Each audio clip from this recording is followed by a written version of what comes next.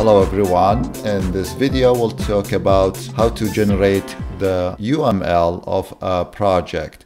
We'll do it in just 3 easy steps within a minute, and this will be done by the NetBeans, and the NetBeans will do the job for you. Okay guys, so I'm assuming you already installed it. If you didn't install it yet, I will leave the link to the video showing you how to install that in the description box below. So first, open your project that you want to generate the UML for it, and here is mine.